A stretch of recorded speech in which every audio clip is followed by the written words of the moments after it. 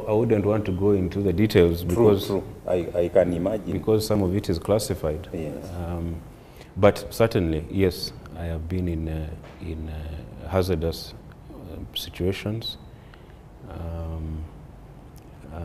because that's what command. When you command soldiers, you have to partake of the same risks.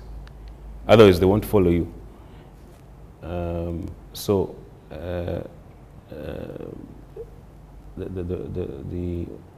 One of the reasons that I have done well in command is because I'm willing to take the same risks as my soldiers. So going to Congo was not for anything else, but to be close to the men that I was commanding. In the same vein, what do you see, because I think this is going to be instructive to people, this world is not ending tomorrow. There will be other presidents in Uganda who will have sons and daughters who may join the army. I want to use this opportunity for you to teach me what are the advantages, if any, of being the son of a sitting president, more so in the army, or to put it more precisely, are there disadvantages? Because me, I imagine them, but I don't know them. Have you occasionally found that in the course of your own career, you almost wish you were not the son of a sitting president? For me, an advantage of being my father's son is that I have learned a lot from him as a person. As a parent? As a parent. Being in close proximity with him has been an advantage in terms of lessons for life. So I consider that a big advantage. But maybe a disadvantage is that people cannot separate you. They always put you together as if there is no separation between, as is with any family. You're also the son of your father, but it doesn't mean that you're identical to him.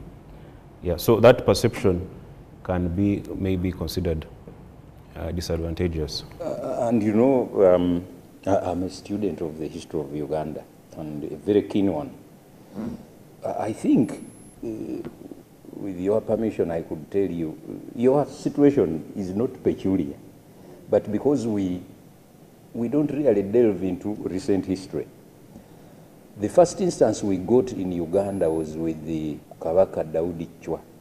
4 of his sons were enrolled into King's African Rifles. 4. Then, I don't know, for one reason or another, President Obote, one of his sons was in intelligence, but I think passing time. President Amin had Taban, who is still around. In fact, is serving Uganda, I think, in internal security. General Tito Okello had Captain Opira. Opira died somewhere. He was coming with Lakwena. He didn't pass Magamaga. It is not the first time. No, it isn't. And since it won't be the last, unless a law comes preventing presidents from having, which is not likely. What, if this is, I don't know whether this is classified, what is the best and worst military experience you've had in the course of your work? There are some operations where personally I could have lost my life. For example, in Soroti, when we were ambushed by Tablé in 2003. Brigadier Tablé of LRA. Actually, at that time, there was even a rumor that I had been killed. It went around for some time. So you remember that? Do you want me to tell you that rumor? We were told that your sisters asked their father where you were. This is the rumor. And that the father, being what he is, and because he was treating you like other soldiers, which to me is unfair, but I'm not him. And that the sisters demanded to at least to see the body. That's the story that was circulated, and that until you appeared at some place very dirty, but that you were the one. So that is the room. So that was one.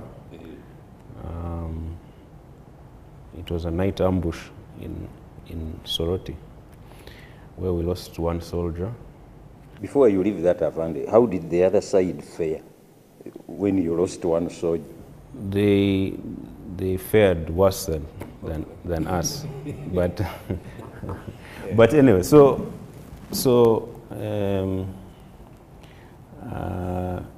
then maybe a good experience was when we managed to expel Al-Shabaab from Mogadishu. That was a good success. You went to Mogadishu? Yes. The president went to Mogadishu in 1992, shortly after independence. He flew to Mogadishu when it was a very bad place. And I hear Parliament was not amused by learning that he had gone there. I don't know whether he required their permission, but he went, and we have footage of that trip. It was rough.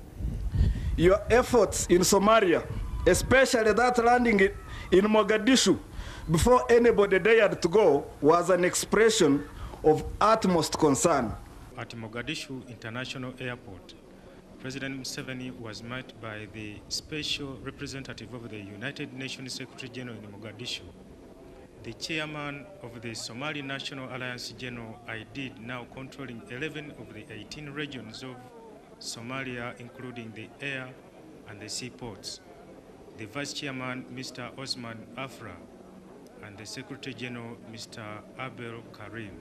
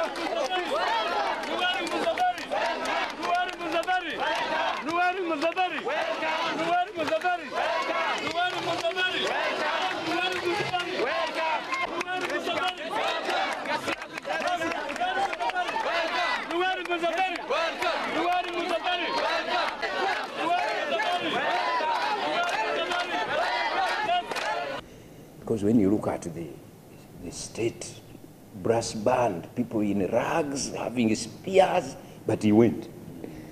So you also went. Yes, I went in 2011.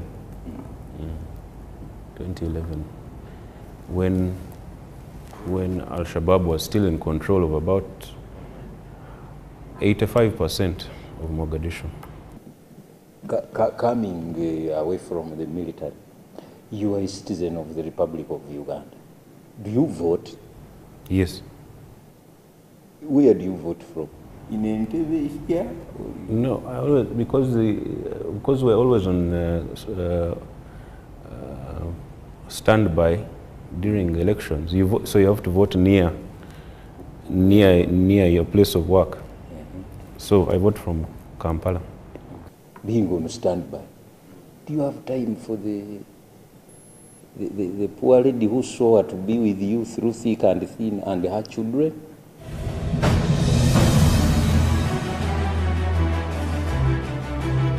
Ente z'emigabo ziriyo, ente ziri ziyakwazo tiyine kakwate nazo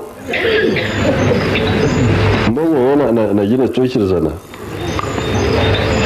ngo Charlotte na Muhoozi tubahe ntigana batandike nazo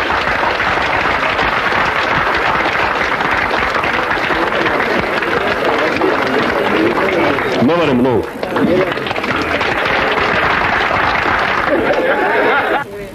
And Mr. and Mrs. Muhoozi, Kainerugaba, we walk across Kasake and south.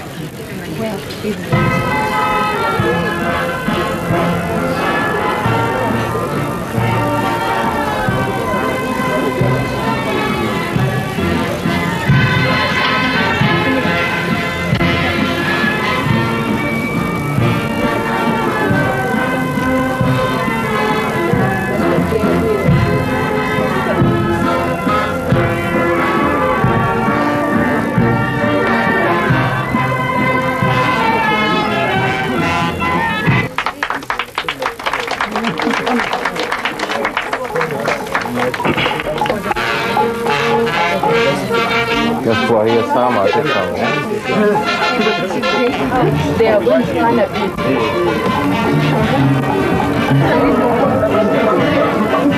You are touching your flash.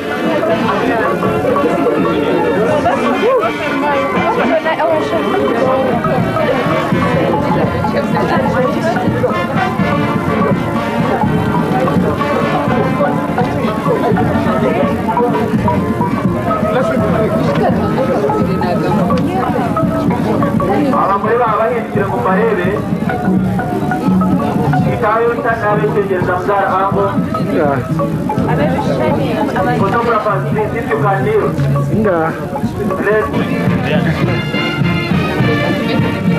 Abagore bantu kwiye. Cheers, man.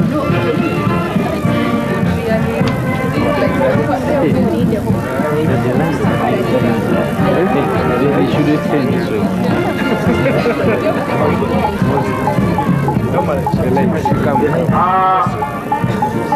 For the sake of all of us,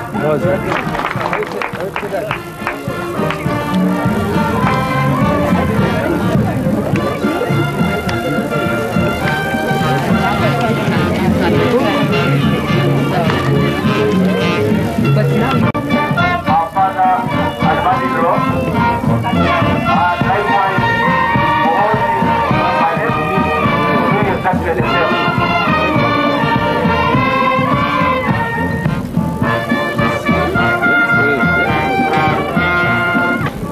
Beyinebera mu byabo ebituzane arikwija tuzana ebyarikwija kubahereza iwe Charlotte na Muhoozi. Charles Gava owabiyenjeje enyana y'enyankore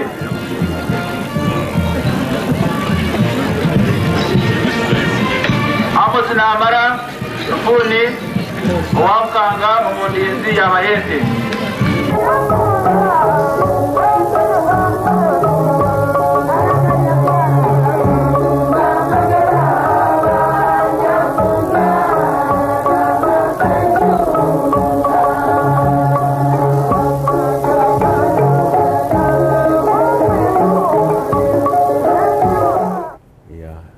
Not enough time. I think I need more time because it has been not enough time. how does it, how many times did you, because this is like a tradition now, you certainly also didn't see the old man many times in those years, okay? What do you do in your free time, if you have any?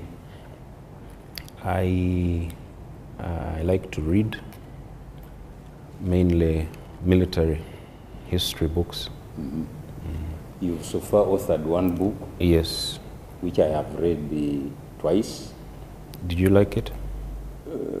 Yes, I was trying to figure out how much of it was written by your father. You know how malicious I can be. No, nothing. He didn't write. He just. I interviewed him for certain parts of the book. Yes. Yeah, but he didn't write any. So, are you still writing? No, there's no time now. But if I do get time, I would love to go back to write some more. Okay. Did I tell you that I'm also your OB St. Mary's? Oh. Oh, yes. What year? I was there not long ago, in 1977. Not very long ago. When did you finish? Why I don't go to... 1977 to what? To 1977. If you really want to know, Brother Chema asked me to leave, owing to certain things I would not also, I will call them as classified. But I still feel a lot of pride in that school, and I have since tried to mend my ways and stay. In 1980, I think you were more or less a toddler when you and your parents were held at a roadblock in Chireka, where you were going to be murdered. What do you remember of this incident, and has it determined your course? I remember it very well because I was 6 years old. 6? I was 6 years old, and we were going. I actually joined my parents. It hadn't been planned. They were just leaving the house, and I said I want to come along. Yes, so they put me in the car, and we drove off. We were going to pick a car. There was a garage somewhere in Chireka. We were going to pick a car from there. So he was driving? He was driving himself. Mama Janet was in the passenger seat, front passenger seat, and I was behind with 2 soldiers. One is the late Kasasra. He was called Kasasra. Kasasra. I can't remember his first name. Then the other one was called Lawrence. I think he's also passed away. So we drove, and that time from they call it what? Wampeo, the roundabout there. Around the Electoral Commission? No, this other one, near, just before you go on the actual Ginger Road. Yes, that is the one that goes to Port Bell. Yes. From there up to Chireka there was not much. It's not like now with many buildings, and because I remember after Lugogo was just a bush. Yes, that is true. It was a bush. There was no, that supermarket wasn't there. There was nothing. Wuma conference hall was not there. Yeah, there was nothing. There was nothing. So we got to around Chireka, and we got to there were 2 roadblocks. The first one was manned by Tanzanian soldiers, and they let us. They had no issues. As soon as they identified himself, they let us through. And then the second soldier, the second roadblock was manned by UNLA. And those ones, as soon as he identified himself, they first started checking the car. And I remember I had a toy pistol. You had? Yes, a toy pistol. And they said, now you see? Even the child has a gun. Yeah. So they arrested us there and then and put us on the side of the road.